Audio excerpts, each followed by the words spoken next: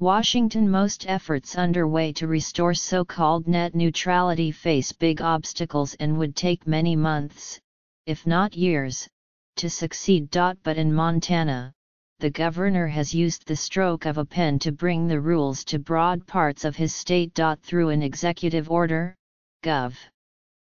Steve Bullock declared on Monday that any internet service provider with a state government contract cannot block or charge more for faster delivery of websites, two core aspects of net neutrality, to any customer in the state. Many major landline and mobile broadband providers, including Charter, CenturyLink, AT&T, and Verizon, hold government contracts in the state. The new requirements apply to new and renewed contracts signed after July 1, 2018. The action, the first of its kind by a governor, could face legal challenges. In December, the Federal Communications Commission rolled back rules meant to protect a free and open Internet. The new rules say states cannot create net neutrality laws.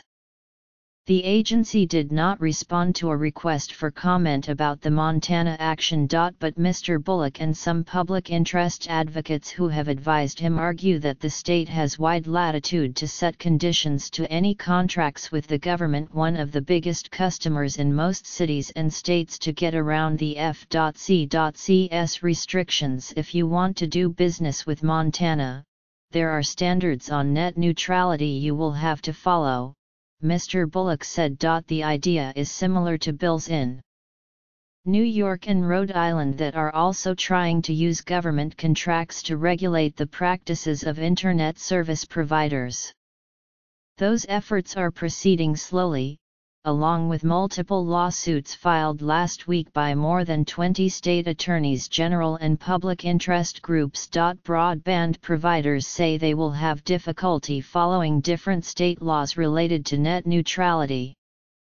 Various trade groups said they were watching Montana's action and other state bills and were considering lawsuits following. Patchwork of legislation or regulation is costly and makes it even harder to invest in networks, said Matt Polka, president of the American Cable Association, a lobbying group for small and mid-size broadband providers. Mr.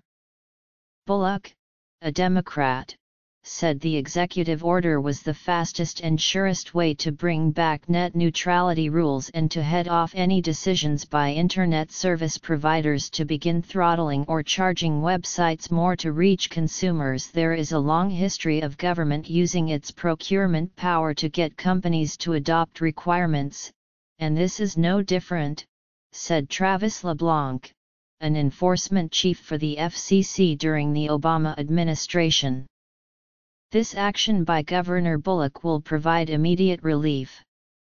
Though the order applies only to Montana, it could have a spillover effect, as seen with auto emissions rules and cybersecurity notification laws that began in a few states but eventually became national standards. This is simple plug and play for other states to do as well, Mr. Bullock said.